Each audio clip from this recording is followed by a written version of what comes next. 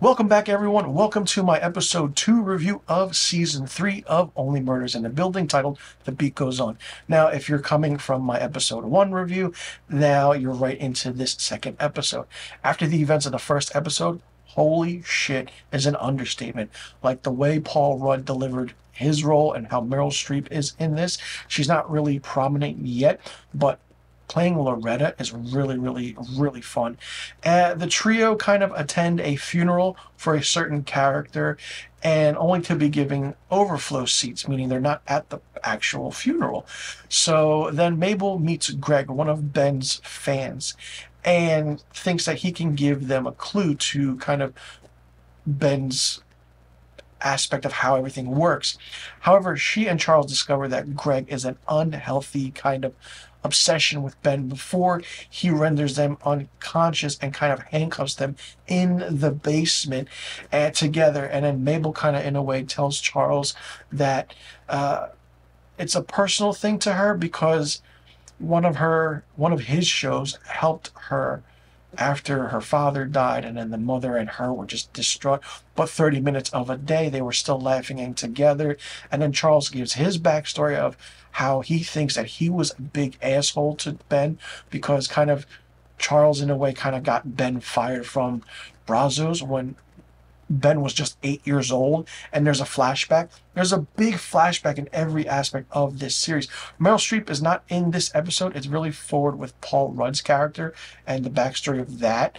And then we see the aspect of kind of how Oliver bumps into a critic and kind of wants to know what's going on and how the critic really do something. And he kind of has a minor heart attack. And then he consequently, in a way, hides it that he suffered this minor heart attack from Charles and Mabel, and then said that he's going to turn his play into a musical. Knowing that Greg did not commit the so-called aspect of what you think he did, Mabel convinces Charles and Oliver it's time to find the real killer and what happened in this season and make a podcast about, which they eventually agreed to. This season, once again, like the first two seasons, is 10 episodes. It premiered with a 2-episode premiere August 8th, 2023. The season 3, episode 10 finale is October 3rd, 2023. So it runs for 10 episodes. I'm pretty sure there's going to be a lot of whodunit, what's going on. The aspect of the murder mystery is more prominent in this season, I want to say. The writing is really good. There are some down moments, but it's captured with the emotion and everyone's still hiding secrets from one another, even though it's 3 seasons in. Martin Short is phenomenal as Oliver. I love Steve Martin as Charles. And Selena Gomez is really coming into her own, starring in this show with both of these legendary actors.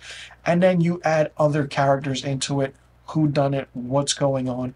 And it's like, wow, like when you see certain characters and you see certain actors playing these characters, you're like, I saw that person in a TV commercial, TV movie, TV series, or whatever that case may be. And it's done really, really well. I'm curious to see who actually did do what they did, why they did it, and the aspect of, oh, was it the actual possibility of who did what? Season 1 twist and who done it was great. Season 2 was a little bit of a letdown, but season 3 looks like it's going to be big. You want to bring people in? Cast Paul Rudd, cast Meryl Streep.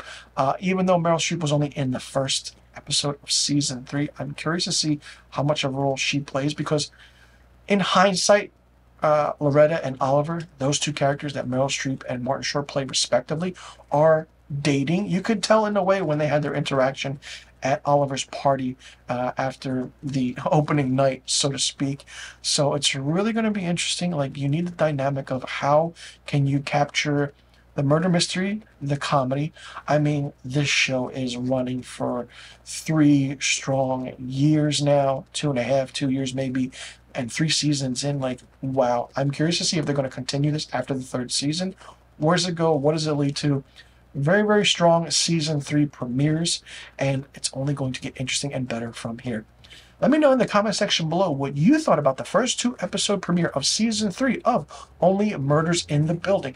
Did you like it? Did you not like it? What did you think of it? What did you think about the addition of Paul Rudd and Meryl Streep as being part of the cast? Did you like that mostly all of the cast returned? Who do you think did it? Who done it? Who do you think didn't do it? What do you think the aspect is, the motive is behind it? I mean, people love murder mystery podcasts. They love cold case podcasts. I mean, even there's a part in this second episode where Steve Martin pokes a joke at the show itself. It's like, well, it didn't take us 8 episodes to, figure out who the killer was, which is great. When a show pokes fun at itself, it's absolutely funny and amazing, and it's like a present kind of in the moment type feel, and it's really good. And also let me know, how do you see this show ending, and do you think we'll get more seasons after this, and how much of a prominent kind of essence will Paul Rudd and Meryl Streep have? And are you surprised that Meryl Streep is doing a TV show, as is Paul Rudd? Let me know in the comment section below about all of the questions I just asked, and be sure you click that subscribe button and hit that notification bell for new review videos on my channel.